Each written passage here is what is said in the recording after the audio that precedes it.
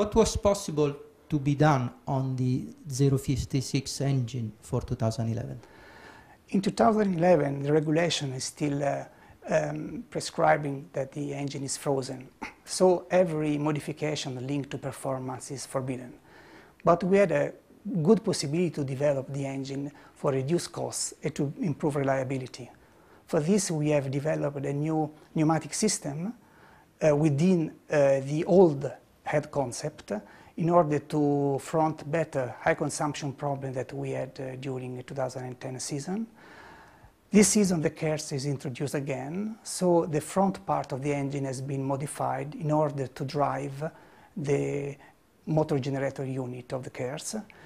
For this we have also modified a little bit the lubrication system and the cooling system to take into account the KERS presence. You mentioned the comeback of KERS. What has changed in the KERS unit compared to 2009? 2011 regulation concerning KERS is exactly the same of 2009. So conceptually the KERS is very similar, but Ferrari had gained a lot of experience during 2009. So 2011 KERS is lighter, smaller and more efficient than 2009. Anyway, all the development of KERS has been done within a strict budget control.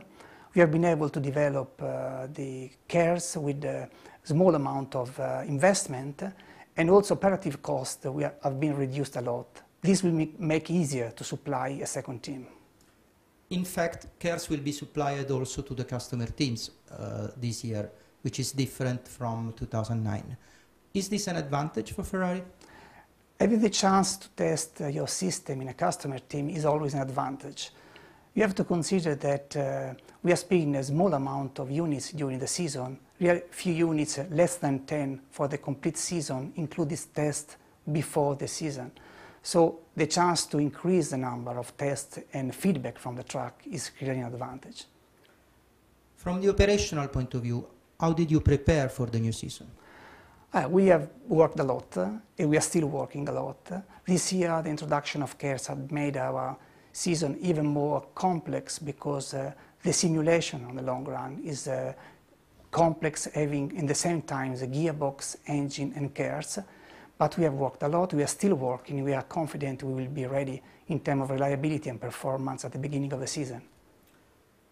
Do you think that the combination KERS movable rear wing will make overtaking easier? From a theoretical point of view, yes. We saw in 2009 that the KERS could introduce a little bit advantage, but not enough to guarantee overtaking. If we match the KERS extra performance and the reduction of drag linked to the rear wing, I think the difference in speed could allow overtaking easily. From a very personal point of view, do you feel obliged to win this year? Yes, obliged and inspired.